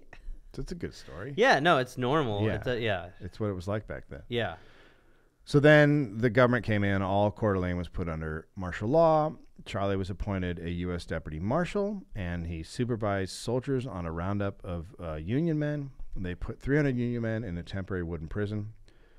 Charlie became a star witness against all the leaders. The trial lasted 4 weeks. 18 were convicted. But he regretted working against some because he was like, I still like Union guys. Okay. But he never forgave the unions for what happened in Idaho. Charlie also did not believe in their cause. Now, here's the deal. The miners were demanding shorter hours and that everyone receive $3.50 a day. Okay. Everyone. Quote, the same wages as skilled miners. So he was basically like, that's fucked up that they want guys who aren't skilled miners to also make the same amount of money as them. Right. He wants a scale. He wants a scale. And the miners are like, everyone should get paid for their fucking time. Time is money. Why can't everybody have the same value for their time? And Charlie was like, no, you have a skill. You should get paid more. Okay. You fucking animals. Charlie's world is worse. So he ended up afterwards going to Denver. He had a bunch of money from the job had been over a year, so right. He had a bunch of money saved up. And then Miss Sharpling wrote and said that they burned down the store. Oh, that's coul. So he was out $3,000. Fun. It's all falling apart. At 38, he met a new lady in 1893, Lily Thomas. She's 21. Okay. So he's moving up. Yeah. Right? No, he's at a legal age. That's great. They married quickly, had a son 3 years later. And What's then, quickly for him? In an hour? Maybe 5 days. Okay. And then the marriage was over as soon as the kid was born. Sure.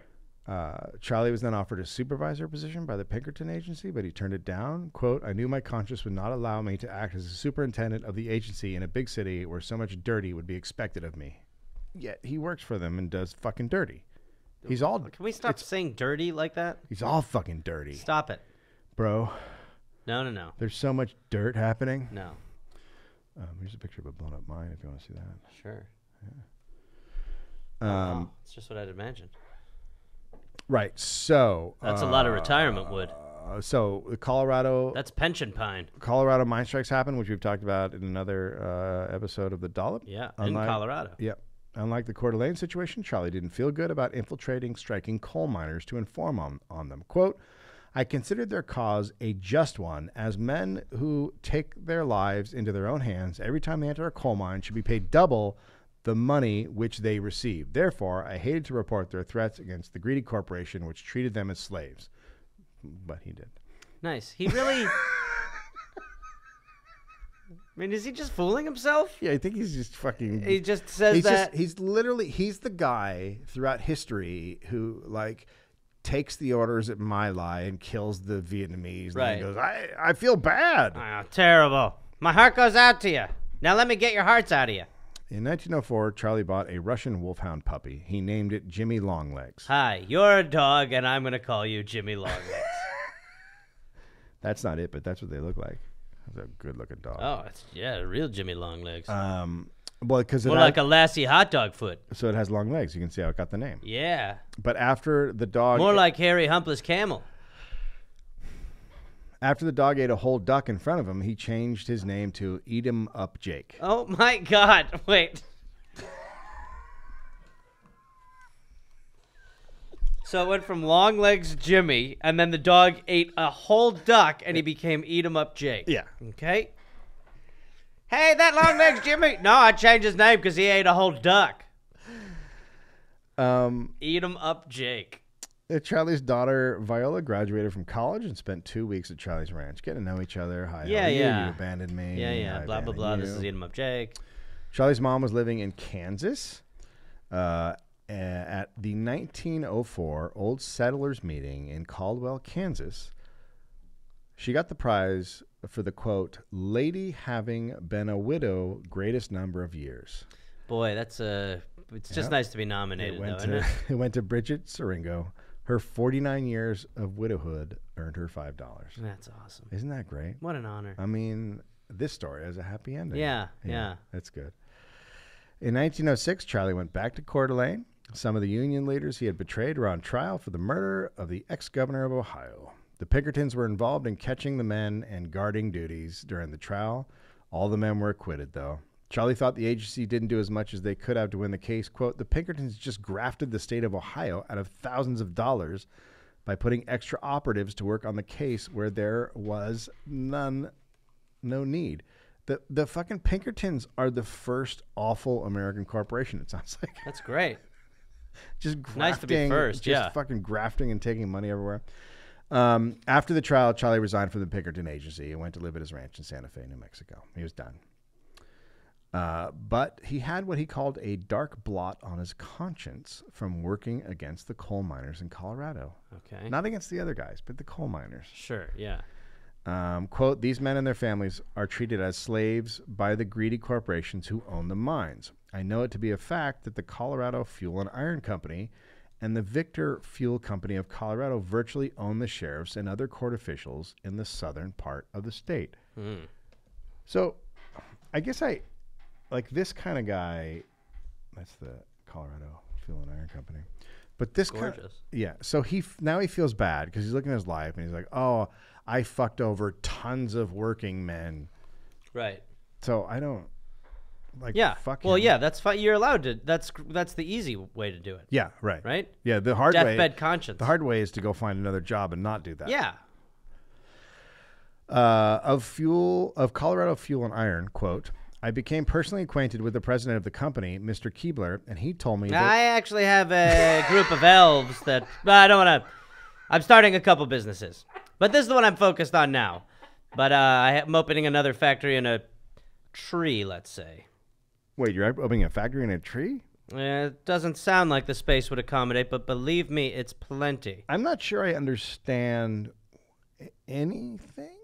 I probably have said too much, but I'm excited. Elves? Do you like biscuits with fudge?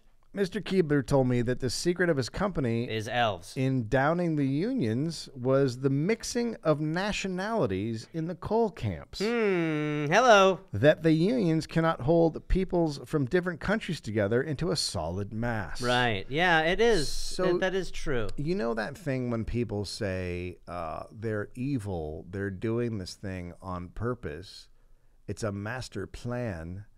That's actually what they were You're doing. the people who say it. Charlie married again in 1907 and divorced again in 1909. Okay. I just went through that one fast. Sure. Yeah. His mom came to live with him, but then she died in 1911. In 1913, at 58 years old, Charlie reunited with Helen Partain. She was the widow of a rancher he had worked for 40 years before. Okay. They were married in Hot Springs, Arkansas, and the wedding got a front page headline. Quote, "Old couple is married here." Great. Well, I want to read more. That's for sure. A read more. Old couple married here. So Eat 'em up, Jake. Devours again. years older, Charlie. Hello. Silver fox with a silver pistol. The article said, quote, "The groom led a life of adventure, and the bride is pretty for one of 51 years of age." Now, it's crazy when people say that there's a double standard, because I think that's pretty clear that everybody's held to the, everybody, you're just judging people on the same thing. He's had a great life, and my God, her face isn't horrible. Well, this man's had quite an adventurous life, and you gotta see the legs on the dame. They moved to Santa Fe. The marriage lasted less than a year. Nice. To clear his Is conscience. this the man who invented divorce? Yeah. To clear his conscience, Charlie started writing books again. Okay.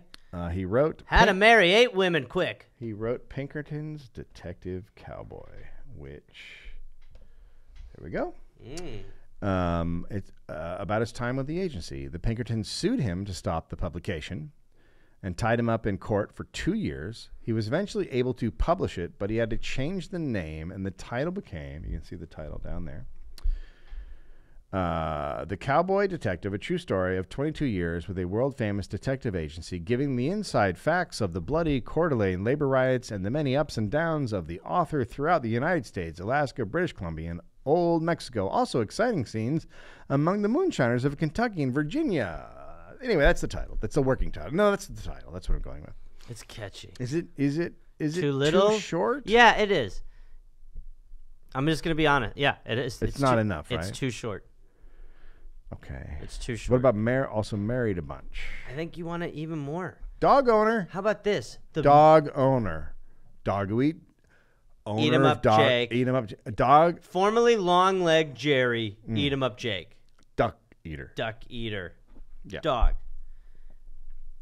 Had smallpox in my throat one time, hard to swallow. Doc said I'd be dead. Double smallpox guy. My wife died of making things plural. Right.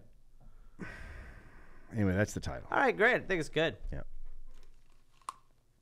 The legal fight almost bankrupted him over the book, but he was not deterred. He wrote another book, Two Evil Isms, Pinkertonism and Anarchism, by a cowboy detective who knows. Yeah, the cowboy detective.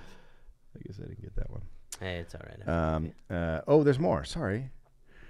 Two Evil Isms, Pinkertonism and Anarchism by a cowboy detective who knows, as he spent 22 years of the inner circle of Pinkerton's National Detective Agency. What's up with the titles? Honestly, just unable to. You want an eye catcher. You want an eye catcher. Yeah. You want to know what's inside. Yeah. Right? You want to get them, once they read the cover, they'll have read the first chapter. Like some of these are shorter than a trailer to a movie, but For sure. But it's the same sort of idea. Right. Okay, great.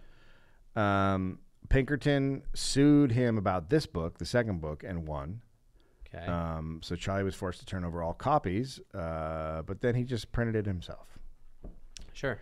Pinkerton tried to steal or buy up all the copies of the book or destroy them. The agency tried to have Charlie prosecuted for libel, but the New Mexico governor denied his extradition. Okay. From 1916 to 1918, Charlie worked as a ranger for New Mexico, helping catch cattle rustlers. He wrote and published more books, some autobiographical, one about Billy the Kid. He became known as an author, right? Sure. He's like the first Western author. Nice. Pinkerton Agency kept intimidating publishers to halt his publications, so he didn't make very much money. At some point, he wrote a fan letter to actor William Hart, who was a big fan. He was a big silent movie guy. He was like the Western star of silent movies. Okay. Hart responded as he'd heard of Charlie through his writings, and the two men became friends. And in 1922, Charlie came down with chronic bronchitis. Health and financial problems forced him to leave Santa Fe. Okay. He moved to San Diego to live with his daughter and now 14-year-old granddaughter, and they nursed him back to health. And then he moved to Los Angeles, where William Hart became an actor. Yep. No. Got work as a consultant on at least one Western movie and gave him bit parts in movies to earn some Eden money. Wow. He hung out in a tavern called the Watering Hole, which was a favorite hangout for actors.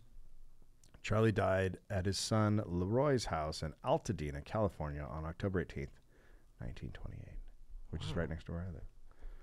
So are you him? I'm him. That's the end of the story. I knew am it. Charlie Siringo, I knew it. and I've been infiltrating the Dollop for over 4 years. You're a Pinkerton. Yeah, and I've been sending reports to Pinkerton, About me? and you're a fucking socialist, What? commie, No. piece of shit, Nuh-uh. and I love money. I love money. This actually does sound like you. That's how you sound. Oh, look, there's another picture of him with the dog.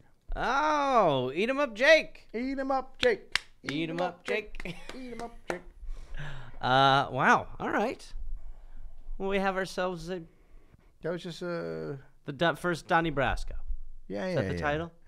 I mean, I learned a lot about Storage Wars. but these fucking people who go through, who are in history, who do evil deeds, and then feel bad about it and write a book, can go fuck themselves. Don't do the fucking evil deed. We don't even get books anymore. Yeah, that's You know, true. we're past the apology part. Yeah. But yeah, I think that I don't give a shit No. that you feel bad that you did that. no, you Don't need do to have it. a moral compass in the moment. You know what? Yeah. And the Pinkertons were animals. I love you. I love you. What are you doing to your eyes? I'm making a baby, I think. Oh my God. Is this how you do it? No. You rub your eyes? No. Oh. So many. I'm not sure about biology. Okay, this has gone on long enough. Yeah, I guess so. Okay. Got anything else to say? Any Check wrap-ups? Any out personal feelings? dolloppodcast.com. Oh, are we?